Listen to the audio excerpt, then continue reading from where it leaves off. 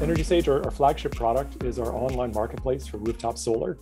The concept is homeowners, small business owners come to our site, share a few details about their property, including their electric bills. We share those details with our nationwide network of local solar installers who prepare custom quotes for that property, for that electric bill, submit those quotes online through our platform, then run a standard analysis on it so we can provide a true apples to apples comparison of those different offers, what solar might look like on your property. Almost everybody using our platform is a first-time buyer for solar. There aren't that many people going through this process a second time. So education is really key. We support that through online help, a lot of long-form content, live customer support, our energy advisor team that helps people understand their options, help them compare quotes. Yeah, we're looking to bring that same approach to other kinds of energy technologies. We've expanded to a community solar marketplace. So if you don't own your roof, if you have bad credit, if you got bad shading or whatnot, instead of getting a custom installed solar panel system on your property, you can take part in a community solar farm in your area. So you're getting solar electricity, it's just not mounted on your property.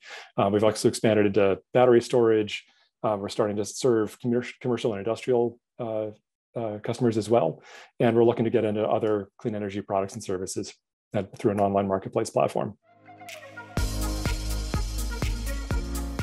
So the engineering team at EnergySage is about 20 engineers, a mix of front-end specialists, back-end specialists, and a whole lot of full stack.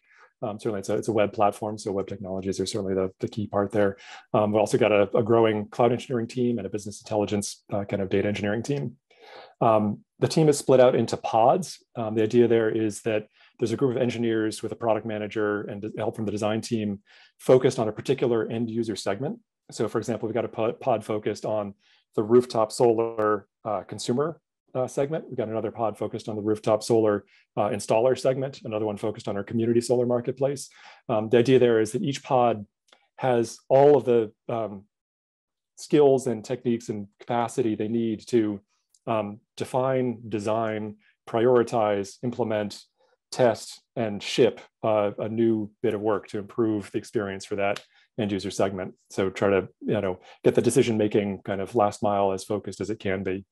Certainly within the pods, I guess really within engineering and EnergySage, we're committed to learning and growing. We know that being an engineer means always learning new things. If you're not learning, you're going to eventually be outdated.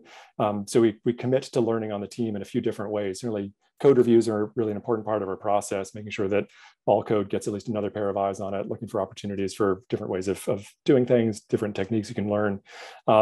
Also, there's always a pod tech lead that's kind of shepherding the team through, recognizing where people can kind of level up skills, match them with new projects to help exercise those new skills. Also, as a company, we're not shy from jumping into pair programming sessions, especially for learning new parts of the code base, different techniques. It can be really powerful. We're not pair programming first, but we certainly see the value to it, especially for education. Then we've also got other supports like a engineering book club and also lunch and learn sessions where we look at tech talks, for example, and then have a discussion about how that relates to our work at EnergySage, what we agree with, what we disagree with, how we can apply it to our day-to-day work. So we're a close-knit team, really like the work we're doing. Yeah, lots of opportunity for growth.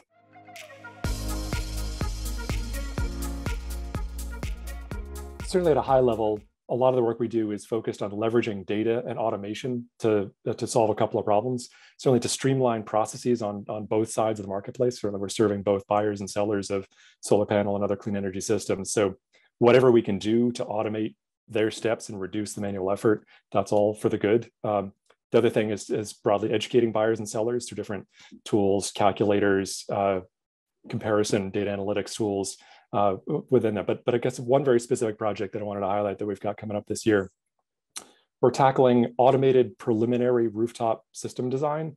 So based just on an address, we can use technology to determine where the panels would go, what roof surfaces are appropriate for panels, what the shading might look like, how best to do the kind of jigsaw puzzle of where to fit the panels on the roof, estimate the electricity production of those panels, and then determine the economics, based on costs for different packages that different installers might offer. So really trying to fully automate the quote preparation to get preliminary quotes for homeowners, to get that as quickly as they can, get that insight right away without having to actually wait for an installer to manually prepare a quote for you. So super excited about the system design automation project coming up.